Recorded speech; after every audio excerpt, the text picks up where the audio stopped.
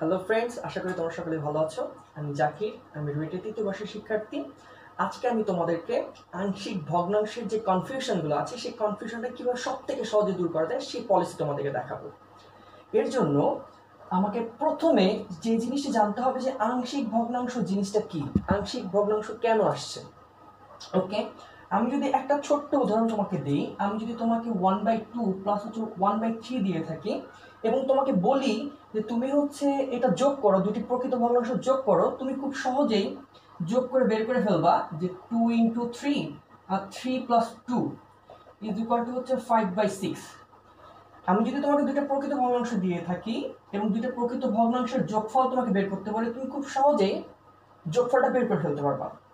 এখন যদি আমি তোমাকে বলি যে আমি তোমাকে যোগফলটা দিয়ে দিলাম, এখন কোন কোন প্রকৃত ভগ্নাংশ যোগ করে এই যোগফলটা আসছে সেটা তুমি বের করো, তাহলে দেখা যাবে আমাদের নানা ধরনের জটিলতা সৃষ্টি হচ্ছে।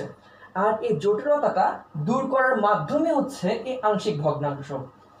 ওকে প্রিয় বন্ধুরা, আশা করি তোমরা বুঝতে পারছো যে আংশিক ভগ্নাংশ কেন আসলো, গণিতে কেন আমরা হচ্ছে এই আংশিক ভগ্নাংশের জিনিস নিয়ে আমরা মাথাটা ঘামাই। ওকে, তাহলে বন্ধুরা এবার আসো আমরা দেখি যে আংশিক ভগ্নাংশের জন্য আমাদের কি করা দরকার বা কি কি পড়া দরকার। ওকে প্রিয় বন্ধুরা, মনে রাখবা যে আংশিক ভগ্নাংশ সবসময় বের করা হয় সবসময় প্রকৃত ভগ্নাংশের ক্ষেত্রে, অর্থাৎ মূলত প্রকৃত ভগ্নাংশেরই আংশিক ভগ্নাংশ হয়ে থাকে, অপ্রকৃত ভগ্নাংশের হয় না। এখন তোমার প্রশ্ন হবে যে ভাইয়া তাহলে প্রকৃত ভগ্নাংশ কিভাবে বুঝবো? হ্যাঁ, আমি যদি তোমাদের ক্লাস 3-4 এর কথা মনে করিয়ে দিই, তাহলে সেখানে আমরা প্রকৃত ভগ্নাংশ কাকে বলে সেটা সম্পর্কে আমরা জানি। যদি কোনো ভগ্নাংশের লবের মানটা হরের থেকে ছোট হয় তাহলে সেটাকে বলা হয় হচ্ছে প্রকৃত ভগ্নাংশ, যেমন হচ্ছে 3/5। কিন্তু আমাদের আংশিক ভগ্নাংশের ক্ষেত্রে সেটা আমরা কিভাবে বুঝবো? আংশিক ভগ্নাংশের ক্ষেত্রে অনেকটা একই রকম, এবং সেটা হচ্ছে যদি আমাদের আংশিক ভগ্নাংশতে আমাদের যদি লবের মাত্রা যদি হরের মাত্রার থেকে যদি ছোট হয় তাহলে আমরা বুঝতে পারবো যে আমাদের যে কোশ্চেনটা দেওয়া আছে সেই কোশ্চেনে আমাদের অলরেডি প্রকৃত ভগ্নাংশ করে দেওয়া আছে। এখন তোমার প্রশ্ন হতে পারে, আচ্ছা ভাইয়া তাহলে মাত্রা জিনিসটা কি আবার? এটা কি বাংলার মতো এই যে উপরে দাগ দেওয়া একটা, এই দাগটাই হলো মাত্রা? না, আমাদের গণিতের ভাষায় এই মাত্রা বলতে বোঝায় কোনো একটা রাশিতে তার চলকের সর্বোচ্চ সূচককে। আমি যদি তোমাদেরকে একটা ছোট্ট উদাহরণ দিই তাহলে তোমরা বুঝতে পারবা যে আমি যদি লিখি 9x প্লাস হচ্ছিল 3x² প্লাস হচ্ছিল x⁴। আমি তোমাদের আবারও বলছি যে কোনো রাশির মাত্রা বলতে বোঝায় সেখানে ব্যবহৃত চলকের সর্বোচ্চ সূচককে। এখানে এই রাশিটার ক্ষেত্রে আমরা দেখতে পাচ্ছি এখানকার চলক হচ্ছে x এবং x এর সর্বোচ্চ সূচক হচ্ছে 7, অর্থাৎ এই রাশিটার মাত্রা হচ্ছে আমাদের 7। তাহলে প্রকৃত ভগ্নাংশ বুঝতে হলে আমাদেরকে অবশ্যই আমাদের মাত্রা সম্পর্কে জানতে হবে, এবং আমাদের লবের মাত্রা যদি হরের মাত্রার থেকে ছোট হয় তাহলে আমরা কেবলমাত্র বুঝতে পারবো যে আমাদের যে কোশ্চেনে যে ভগ্নাংশটা দেওয়া আছে সেটা হচ্ছে অবশ্যই প্রকৃত ভগ্নাংশ করে দেওয়া আছে। আর যদি তেমনটা না হয়, অর্থাৎ যদি অপ্রকৃত ভগ্নাংশ হয়, তাহলে কি করতে হবে? আমি প্রথমেই বলেছি যে আমাদের আংশিক ভগ্নাংশ সলভ করার একমাত্র পলিসি হচ্ছে আমাদেরকে সেটা প্রকৃত ভগ্নাংশ হতে হবে। অর্থাৎ আমাদের যদি অপ্রকৃত ভগ্নাংশ দেওয়া থাকে তাহলে সেটা অপ্রকৃত ভগ্নাংশ হওয়ার শর্তেও সেটাকে প্রকৃত ভগ্নাংশ করে তারপরে করতে হবে, অর্থাৎ মাইডাং দিতে হবে আর কি। ঠিক আছে বন্ধুরা, এখন আমরা কিভাবে বুঝবো যে জিনিসটা অপ্রকৃত ভগ্নাংশ? কখন কখন কি কি ক্ষেত্রে আমরা বলতে পারবো যে আসলে এই জিনিসটা অপ্রকৃত ভগ্নাংশ বা অপ্রকৃত ভগ্নাংশের মতো? ওকে প্রিয় বন্ধুরা, একটু লক্ষ্য করো, যদি আমাদের লবের মাত্রা, আমি এখানে বলছি যে 1 নম্বর পয়েন্টে দেওয়া আছে যদি মাত্রা সেম হয়, অর্থাৎ লব আর হচ্ছে হর দুইটা জিনিস আছে, যদি লবের মাত্রা এবং হরের মাত্রা যদি সেম হয় তাহলে আমরা সেই জিনিসটাকে অপ্রকৃত ভগ্নাংশের মতো করে সলভ করব। যেমন আমি যদি উদাহরণ দিতে চাই যে x⁴, এখানে হচ্ছিল x⁴ বা এনিথিং লাইক দ্যাট, এটা হচ্ছে আমাদের অপ্রকৃত ভগ্নাংশের মতো করে সলভ করতে হবে। অর্থাৎ আমাদেরকে অপ্রকৃত ভগ্নাংশগুলো যেভাবে সলভ করব এখানে ঠিক একইভাবে সলভ করতে হবে। তাহলে বুঝতে পারছি আমরা অপ্রকৃত ভগ্নাংশ কেমন সলভ করতে হয়। এখন যদি আমাদের যদি ডিরেক্ট এরকম করে দেওয়া থাকে যে x⁴ আর x⁵, আমরা বুঝতেই পারতেছি যে আমাদের এখানে এক্স এর চলকের পাওয়ার হচ্ছে 7 এবং হচ্ছে নিচে হরের হচ্ছে চলকের পাওয়ার হচ্ছে 5। তাহলে আমি বুঝতে পারতেছি যে আমাদের লবের চলকের পাওয়ারটা হচ্ছে বড়, সেজন্য আমরা বলতে পারি যে এটা অপ্রকৃত ভগ্নাংশ। এখন অপ্রকৃত ভগ্নাংশ থাকলে সেটাকে সলভ করতে হবে কিভাবে? আমাদের বইয়ের 25 নম্বর উদাহরণ যেটা দেওয়া আছে, তোমাদের বইয়ের 25 নম্বর উদাহরণটা হচ্ছে এরকম যে x-1 আর x হচ্ছে 5 এবং হচ্ছে x-2 এবং হচ্ছে x-4। প্রিয় বন্ধুরা, এই অঙ্কটা সলভ করার আগে প্রথমে আমাকে দেখে নিতে হবে যে এটা প্রকৃত ভগ্নাংশ না অপ্রকৃত ভগ্নাংশ। আমরা মুখে মুখে যদি গুণ করতে চাই তাহলে আমরা দেখতে পাই যে আমাদের এখানে আসছে হচ্ছে x² মাইনাস হচ্ছে 6x প্লাস হচ্ছে 5, আর নিচেটা যদি আমি গুণ করি তাহলে আমি দেখতে পাবো যে আমার এখানে আসছে x² মাইনাস 6x প্লাস হচ্ছে 8। তো আমরা এখানে দেখতে পাচ্ছি যে আমাদের এখানে উপরে যে পদটা আছে, উপরে যে রাশিটা আছে সেখানে হচ্ছে হলো x এর সর্বোচ্চ সূচক বা x এর মাত্রা হচ্ছে 2 এবং হরের ক্ষেত্রেও x এর মাত্রা হচ্ছে 2, অর্থাৎ আমাদের এখানে অপ্রকৃত ভগ্নাংশ দেওয়া রয়েছে। এখন অপ্রকৃত ভগ্নাংশকে আমাদেরকে প্রকৃত ভগ্নাংশ করতে হবে, কিন্তু কিভাবে? ওকে বন্ধুরা, এবার আসো আমরা দেখি যে অপ্রকৃত ভগ্নাংশকে কিভাবে প্রকৃত ভগ্নাংশ করতে হবে। এটাই হচ্ছে আজকে সবথেকে বেসিক জিনিস এবং এটাই আজকে সবথেকে বোঝার জিনিস। তোমরা যদি জাস্ট এতটুকু অংশ বুঝতে পারো তাহলে তোমাদের আজকের ক্লাসটা সার্থক। ওকে বন্ধুরা, তোমাদের হাইলাইটের জন্য আমি এটা সবুজ কালার দিয়ে লিখলাম। ওকে, এখন আমাদের কি করতে হবে? আমাদেরকে প্রথমে অপ্রকৃত ভগ্নাংশকে প্রকৃত ভগ্নাংশ করতে হবে, কিন্তু কিভাবে? ওকে, একটু লক্ষ্য করো, আমাদেরকে প্রথমে x² মাইনাস 6x প্লাস হচ্ছে 8 হরটা সুন্দর করে বসায় দিতে হবে। হরটা লিখলাম। এখন আমাদেরকে লবের ক্ষেত্রে এই হরটাই সুন্দর করে টেনে শিফট করতে হবে, অর্থাৎ আমি হরটাই শুধুমাত্র এখানে লিখবো। সেটা কি লিখবো? আমাদের x² মাইনাস 6x প্লাস হচ্ছে 8, আমি হরটাকে উপরে টেনে বসাই দিলাম। এখন কি করতে হবে? এখন আমার যোগ বিয়োগ গুণ ভাগ যাই হোক না কেন আমাকে করে আমার যে মানটা ছিল, আমার আগে যে মানটা ছিল, লবের যে মানটা ছিল, সেই মানটার সমান আমাকে মান করে ফেলতে হবে। তা আমি যদি এটাকে 1 দ্বারা গুণ করি, তাহলে হচ্ছে x² মাইনাস 6x প্লাস 8, কিন্তু আমাদের উপরে ছিল আমাদের 5, অর্থাৎ আমার এইখানে 3 বেশি হয়েছে। তো আমি যদি কারোর কাছে ধার নেই, মানে এখানে 3 ধার নিছে, আমি যদি কারোর কাছে ধার নেই আজ হোক বা কাল হোক, সেটা আমাকে কি করতে হবে? সেটা অবশ্যই পরিশোধ করতে হবে, সেটা অঙ্কের ক্ষেত্রেও প্রযোজ্য। তাহলে আমি যে এখানে এক্সট্রা 3 নিছি, এই যে 3টা আমি বেশি নিছি, সেই 3টা বেশি নেওয়ার জন্য আমাকে কি করতে হলো? আমাকে এখানে 3 মাইনাস করতে হবে। ওকে, তো 3 মাইনাস করে ফেললাম। 3 মাইনাস করার পর কি হয়? 3 মাইনাস করার পর আমরা দেখতে পারি যে আমরা এই ভগ্নাংশটিকে, এখানে আরেকটু কথা আছে, সেই কথাটা হলো কখনো যদি আমাদের 3 প্লাস হচ্ছে 2 বাই হচ্ছে যদি 4 হয়, আমরা এই ভগ্নাংশটাকে 3/4 প্লাস হচ্ছে 2/4 লিখতে পারি না? অবশ্যই পারি, এখানে মানের কোনো ধরনের কোনো পরিবর্তন হবে না। সুতরাং আমি এই যে লাইনটা আছে সেই লাইনটাকে আমি কি লিখতে পারি? সেই লাইনটাকে আমি লিখতে পারি 1/x² মাইনাস 6x প্লাস হচ্ছে 8, x² মাইনাস 6x প্লাস হচ্ছে 8 plus minus 3x² minus 6x plus 8। আমি কেন করলাম? আমি আমার প্রয়োজনের স্বার্থে করলাম। আমার কাছে যদি অর্থ থাকে তাহলে সেটা অবশ্যই আমাকে প্রয়োজনের স্বার্থে ব্যবহার করতে হবে এবং আমি যেমনটা চাই তেমন করে ব্যবহার করতে পারবো। তোমার কাছে ঠিক এটা তোমার হচ্ছে টাকার মতো, তুমি যেমন কাজে দরকার, তোমার যেমন দরকার ঠিক তেমনি হলে তুমি এখানে সাজায় ফেলবা। আমি এখানে কেন সাজালাম? আমি এখানে সাজালাম যে আমাদের এখানে প্রকৃত ভগ্নাংশ পাইতে হবে। ওকে, তাহলে আমরা দেখতে পাচ্ছি যে আমরা এটা পাই, এখানে পাই হচ্ছে আমি আমি এখানে পাই হচ্ছে 1 আর এখানে পাই minus 3x² minus 6x plus হচ্ছে 8। প্রিয় বন্ধুরা, লক্ষ্য করো, তোমাদের বইয়ের উদাহরণের 25 নাম্বার উদাহরণ যদি তোমরা যাও, সেখানে তোমরা দেখতে পারবা যে সেখানে তোমাদের লেখা রয়েছে যে x-1 x- হচ্ছে 5 আর এক্স মাইনাস হচ্ছিল 2, এক্স মাইনাস হচ্ছিল 4, 1 প্লাস হচ্ছিল a, এক্স মাইনাস 2 প্লাস হচ্ছিল b, এক্স মাইনাস হচ্ছিল 4।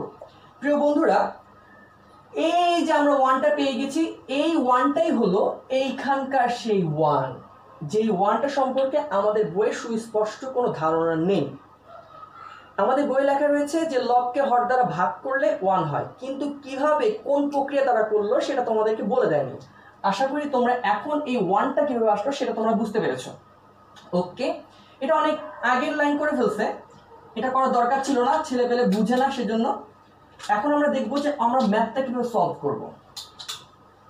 আমরা এই পর্যন্ত পেয়ে গেছি। এখন আমরা লক্ষ্য করো যে আমি তোমাদেরকে বলি যে আংশিক ভগ্নাংশ কাদের হয়। আংশিক ভগ্নাংশ আমি প্রথমে বলেছিলাম, আংশিক ভগ্নাংশ হয় অবশ্যই প্রকৃত ভগ্নাংশের, মানে ভগ্নাংশ হতে হবে। কিন্তু বন্ধুরা লক্ষ্য করো যে আমরা এখানে দেখতে পাচ্ছি যে আমাদের এখানে হচ্ছে ওয়ান একটা পূর্ণ সংখ্যা, অর্থাৎ আমাদের এই ম্যাথমেটিক্সের ক্ষেত্রে আমার এখানে ওয়ান ব্যবহার করার, ওয়ানের প্রকৃত ভগ্নাংশ আংশিক ভগ্নাংশ করার কোনো ধরনের প্রয়োজন নেই। তাহলে আমাদের আংশিক ভগ্নাংশ কার করতে হবে? আমাদের আংশিক ভগ্নাংশ করতে হবে শুধুমাত্র এই অংশটুকু। তাহলে আমরা লিখতে পারি ইজ ইকুয়াল টু 1 প্লাস হচ্ছিল মাইনাস হচ্ছিল 3 এক্স মাইনাস হচ্ছিল 2 এক্স মাইনাস 4। প্রিয় বন্ধুরা, এখন তোমাদের প্রশ্ন যে ভাইয়া আপনি কেন এটা আবার লিখলেন? এখন আমি যখন বুঝতে পারতেছি যে আমাদের এখানে আমরা প্রকৃত ভগ্নাংশ পেয়ে গেছি, যে আমার এই এতটুকু প্রকৃত ভগ্নাংশেরই আংশিক ভগ্নাংশ করতে হবে, তারপরে আমরা অবশ্যই আমাদের আংশিক ভগ্নাংশ করার যে পলিসিটা, ফার্স্ট পলিসি যেটা রয়েছে, যে হরকে যদি উৎপাদকে বিশ্লেষণ করে দেওয়া না থাকে তাহলে সেটাকে উৎপাদকে বিশ্লেষণ করে নিতে হবে, আর সেই জন্য আমি করেছি। তোমরা যদি একটু কনফিউজ থাকো যে ভাইয়া এটা তো বুঝতে পারতেছেন, এখানে তো এক্স টেক্স নাই, কিন্তু তারপর আপনি বললেন যে এটা প্রকৃত ভগ্নাংশ কেমনে। ওকে, তাহলে দেখি আমি যদি এখানে 3 into 1 কোনো কিছু নাই, মানে সেখানে 1 আছে, ঠিক আছে? অবশ্যই তাহলে 1 থাকা মানে কি? 1 থাকা মানে হচ্ছে x to the power not থাকা। তাহলে আমরা যদি লক্ষ্য করি তাহলে আমরা দেখতে পাবো যে আমাদের এইখানে x এর পাওয়ার নট ছিল, আর নিচে x এর পাওয়ার ছিল 2, মানে উপরের রাশি মাত্রা হচ্ছে 0 এবং নিচের রাশি মাত্রা হচ্ছে 2। তার মানে আমরা বুঝতে পারছি যে আমাদের এখানে প্রকৃত ভগ্নাংশ করে দেওয়া আছে। অতএব আমরা এখন যে আংশিক ভগ্নাংশ অন্যান্য প্রসিজারগুলো করতে পারি। তাহলে আমরা লিখতে পারি যে x minus 1 x minus 5 divide by x minus 2 R x minus 4 is equal to 1 plus a x minus 2 plus b x minus 4। এখন প্রিয় বন্ধুরা, তোমাদের প্রশ্ন হতে পারে যে আমি এখানে মাইনাস থাকার পরও কেন প্লাস লিখলাম? কোনো ধরনের সমস্যা নেই, যদি অ্যান্সার আমাদের মাইনাস আসে পরবর্তীতে সেখানে চেঞ্জ করতে পারবো, কিন্তু আমরা যদি এখানে মাইনাস লিখে ফেলি তাহলে আমাদের অ্যান্সারের মাঝে মাঝে অনেক ধরনের ঝামেলা হতে পারে, তাই আমরা সবসময় প্লাস করে করব। ওকে, এখন প্রিয় বন্ধুরা আমরা লক্ষ্য করি আমাদেরকে যদি গুণ করতে দেওয়া হয় বা ভাগ করতে দেওয়া হয় বা যোগ করতে দেওয়া হয়, আমরা কোনটা করতে পছন্দ করি? আমরা সবসময় যোগ করতে পছন্দ করি। যোগ করতে পছন্দ করা মানে আলটিমেটলি আমরা গুণ করতে পছন্দ করি, আর আমরা কখনোই ভাগ করতে পছন্দ করি না। যেমন তোমাকে যদি একটা কলা দেওয়া হয়, এখন যদি বলা হয় যে তুমি কলাটা ভাগ করে দাও, তুমি কিন্তু একটু মন খারাপ করবা। অর্থাৎ আমরা ভাগ জিনিসটাকে পছন্দ করি না। এই ভাগ জিনিসটা যেন আমাদের না করতে হয় সেই জন্য আমরা কি করি? সেই জন্যই হচ্ছে আমরা আংশিক ভগ্নাংশের ক্ষেত্রে আমরা এই লেফট হ্যান্ড সাইড থেকে আমরা হচ্ছে এই যে আমার হরটা আছে সেই হরটাকে উঠায় ফেলে দিই। উঠায় ফেলে দিলে কি হয়? আমাদের সুবিধাটা হয় যে আমরা গুণ আকারে পেয়ে যাই। তাহলে আমরা লিখতে পারি যে x minus 1 x minus 5, এখানে আমরা লিখতে পারি 1 x minus হচ্ছে 2 x minus হচ্ছে 4 প্লাস হচ্ছে কত? Plus a x minus 4 plus হচ্ছে b x minus 2। এটাকে আমরা লিখতে পারি হচ্ছে 1 নাম্বার সমীকরণ। ওকে প্রিয় বন্ধুরা, আমরা এখানে কি করছি? আমরা এখানে শুধুমাত্র আমাদের ভগ্নাংশটাকে আমরা হচ্ছে গুণ আকারে বা এক লাইনে প্রকাশ করার জন্য আমরা সেখানে কি করছি? ফ্র্যাকশনটা তুলে দেওয়ার জন্য আমরা x minus 2 এবং x minus 4 দ্বারা গুণ করছি, উভয় পক্ষকে গুণ করছি। যেহেতু আমার দুইজনকে যদি আমি পড়াই এবং একে যদি চকলেট দিই একে যদি চকলেট না দিই তাহলে অবশ্যই তারা পড়াশোনা করবে না। চকলেট দিতে হলে উভয় পক্ষকে চকলেট দিতে হবে, এটা তোমরা জানো, ক্লাস 9-10 অলরেডি উঠে আসছো, সবাইকে চকলেট দাও, এটা তোমরা জানো। ওকে, এখন দেখো যে আমরা কি করব। এখন আমরা যে মান বের করব, এ এবং বি এর মান বের করলে আমরা আমাদের সলিউশনটা পেয়ে যাব। এখন মান বের করার জন্য আমরা কোন কোন মানটা বসাতে পারি। যেহেতু এটি একটি অসমতা, সেহেতু এক্স এর যে কোনো মানের জন্য এটা সত্য হবে। কিন্তু প্রশ্নটা হলো যে আমি কোন কোন মান বসালে তাড়াতাড়ি পাবো, এটাই হলো সব থেকে দেখার বিষয়। প্রিয় বন্ধুরা, মনে রাখবা আমরা সব সময় আমাদের হরের, আমার যে ভগ্নাংশটা দেওয়া থাকবে, সেই ভগ্নাংশের হরে যে মানগুলো থাকবে, হরে যে উৎপাদকগুলো থাকবে, সেই উৎপাদকগুলোকে সেই উৎপাদকগুলো ইজ ইকুয়াল টু 0 ধরে ফেলবো। যেমন হচ্ছে x - 2 ইজ ইকুয়াল টু একবার 0 ধরবো, x - 4 ইজ ইকুয়াল টু 0 ধরবো। যদি আমাদের এইখানে x + 2 থাকতো, যদি থাকতো, আমি আবারও বলছি, সেজন্য তোমাদের বোঝার জন্য আমি অন্য কলম দিয়ে লিখতেছি। যদি আমাদের x + 2 থাকতো, এইখানে যদি থাকতো, আমি আবার বলছি যদি থাকতো, তাহলে আমি কি লিখতাম x + 2 = 0। তার মানে সেই ক্ষেত্রে আমার x = আমাদের -2 হতো। অনেকের কনফিউশন থাকে, তাই বলে দিলাম আর কি, তোমরা কেউ আবার অন্য সেন্সে নিও না। তা আমাদের এখানে আছে x - 2 = 0। তার মানে আমি বলতে পারি যে x = 2, এখানে আমি পাই x = 4। সুতরাং আমি x = 2 এবং x = 4 যদি আমি 1 নাম্বার সমীকরণে বসাই, তাহলে আমি a এবং b এর মান পেয়ে যাব। তাহলে x = 2 যদি আমি হচ্ছে 1 নঙে বসাই, তাহলে আমি কি পাই?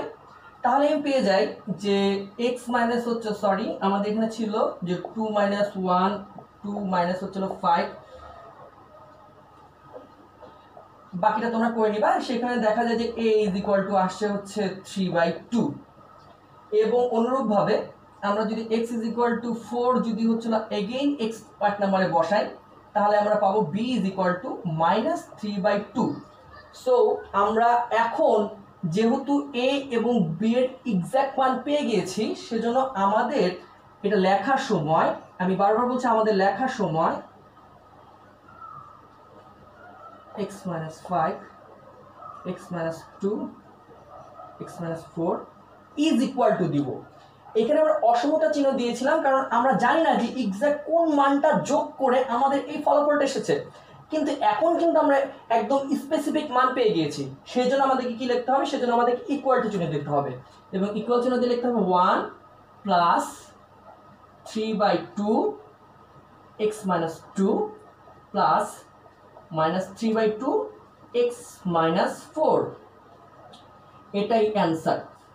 এরপরে তোমরা এটাকে সরল করলেও করতে পারো, না করলেও কোনো ধরনের সমস্যা নেই। প্রিয় বন্ধুরা, দেখো আমাদের অ্যান্সারে কিন্তু মাইনাস এসেছে, কিন্তু আমাদের কিন্তু তাতে মানের কোনো ধরনের কোনো পরিবর্তন হয়নি। এটাই হচ্ছে আমাদের একদম শুরুতে প্লাস চিহ্ন ইউজ করার সুবিধা। তো প্রিয় বন্ধুরা, আশা করি তোমরা সকলেই বুঝতে পেরেছো।